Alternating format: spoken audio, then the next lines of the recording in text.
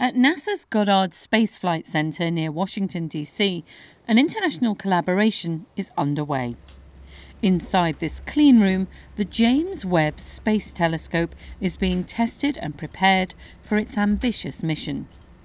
It's scheduled for launch in October 2018 on a European Ariane 5, and at 3 stories high, with a distinctive gold-coated segmented mirror 6.5 meters across, the James Webb will take space telescopes to a whole new level.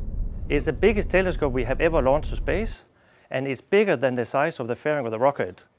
Also, we have this big sun shield, which has the size of a tennis court. All this together does not fit within the fairing of the rocket. So we basically need to fold it up together and then to launch it into space, and then around 1 week into space, we basically unfold everything. And afterwards, we can all sleep a bit better, because this is indeed a very challenging phase of the project. The James Webb will have 7 times more light-gathering power than its predecessor, the Hubble Space Telescope. It will also work in infrared rather than ultraviolet and visible light. This will allow it to peer through the veils of gas and dust surrounding areas where stars and planets are being born. James Webb has been built initially to see galaxies and when they form. So the galaxies are this assembly of stars, and we are trying to look at really the first 100 million years of the universe and look at their formation. But at the end of the day, it's going to do much more than that, and in particular a very exciting field where it will do a lot of bring exciting results, or exoplanets, characterizing the atmosphere of planets orbiting over stars. That's really exciting.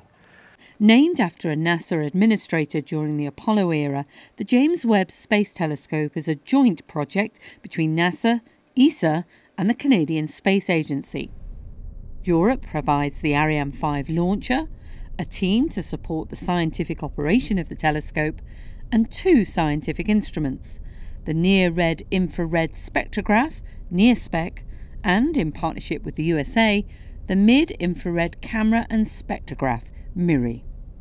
International partnerships are actually critical to NASA. Something like 90% of the missions, at least in astrophysics at NASA, involve international partners. From a selfish perspective, I want to get the best ideas from around the world to turn out the best science. And so for that reason, we like to canvass everybody to help us get those ideas. In return for Europe's contributions to the telescope, scientists from ESA member states will gain access to this powerful observatory and receive at least 15% of its observing time, as for Hubble. The James Webb will be operated from the Space Telescope Science Institute in the American city of Baltimore. Unlike Hubble, which orbits the Earth, the James Webb will orbit the L2 Lagrange point, over 1.6 million kilometres from Earth, accompanying the Earth and the Moon in their yearly path around the Sun. Towards the end of the year, the telescope will be integrated with the Sun Shield and the spacecraft.